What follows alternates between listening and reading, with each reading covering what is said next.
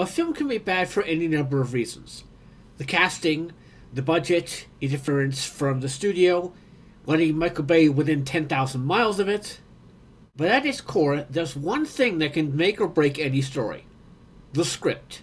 And so, ladies and gentlemen, welcome to my new segment. Script Fix It.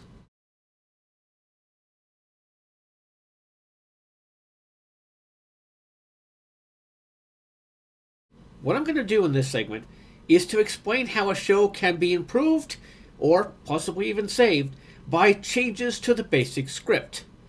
Nothing to do with casting or directorial influence or budget. So, let us begin with our first film. Ladies and gentlemen, Superman 3.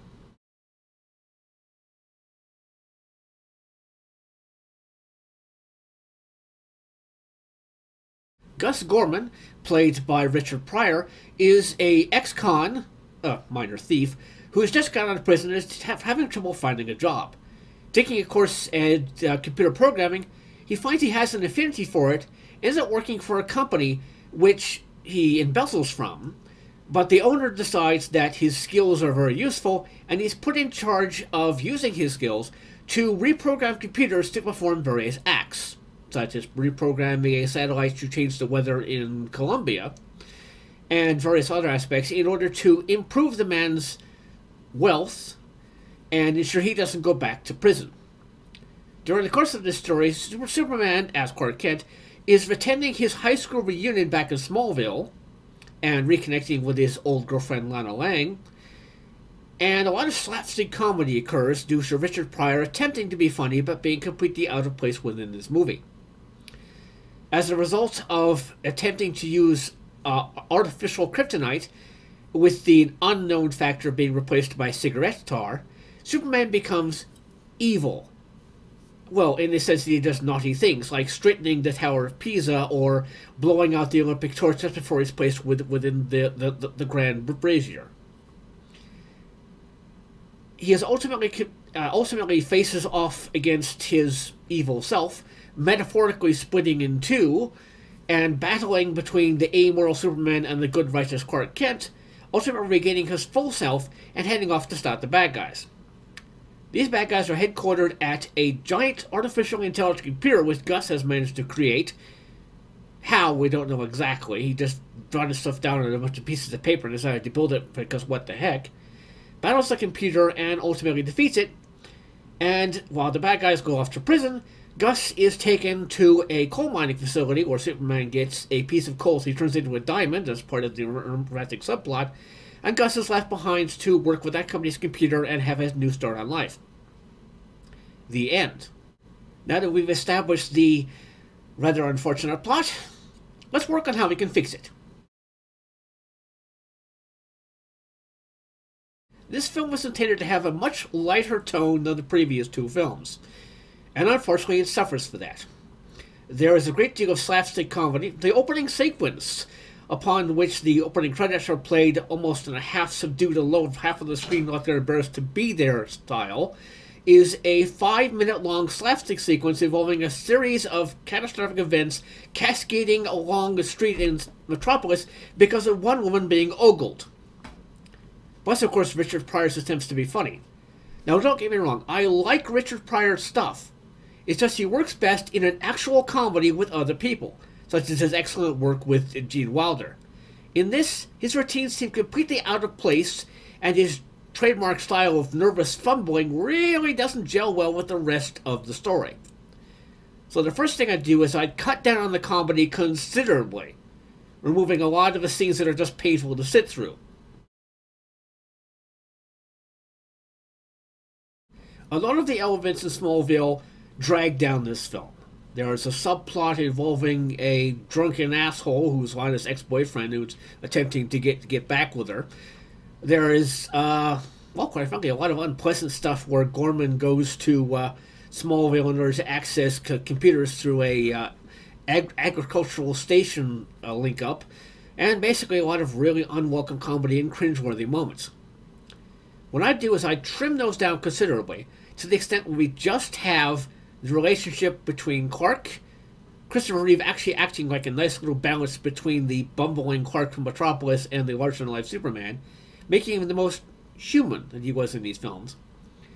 And just basically keeping it that way. Clark had a chance to finally be himself and relax with his old friend, and Lana learning how she needs to take her son and go someplace better than the small town of Smallville, where she's basically been trapped since her marriage ended. That, I think, would really improve matters and give the actress a much better chance, because when I watched it, I was so cringed by a lot of the elements surrounding the Smallville scenes, she became almost completely lost.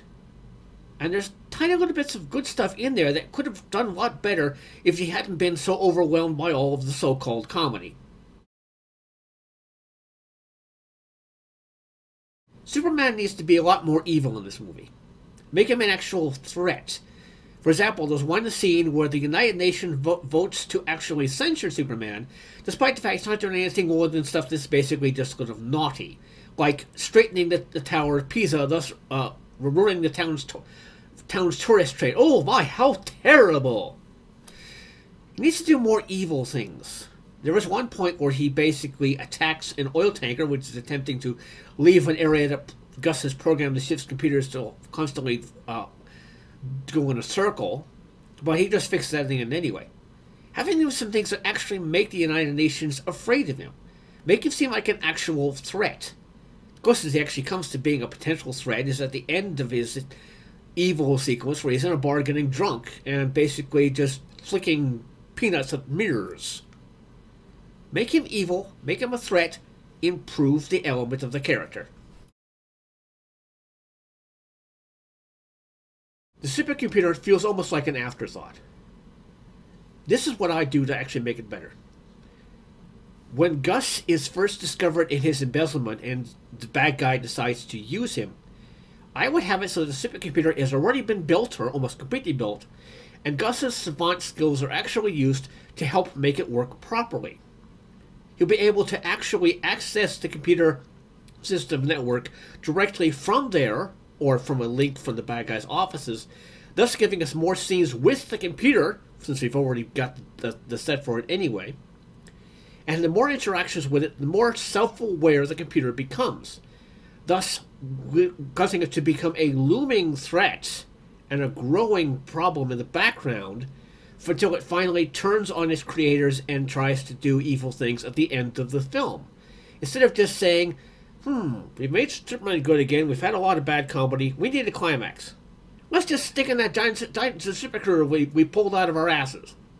So we have a lot less unfunny comedy, which would unfortunately shorten down prior scenes, but he wasn't really doing very well in this film anyway, being primarily a character that seems to be completely out of step with the rest of the movie.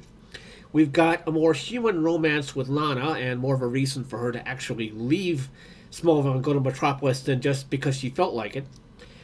We've got more of a threat of Superman in the sense that he's actually doing evil things, not necessarily involving loss of life, but still something better than just being naughty. And we've got a subtle and growing threat of the supercomputer in the background until it becomes an important threat at the end of the film. So that was Script Fix-It for Superman 3. What do you think? Would this make a good or a bad film in your estimation? Let me know in the comments below, and also let me know if you think of any other films you'd like me to review in this format. I'm Sam Kennedy Critic, and I'll see you next time.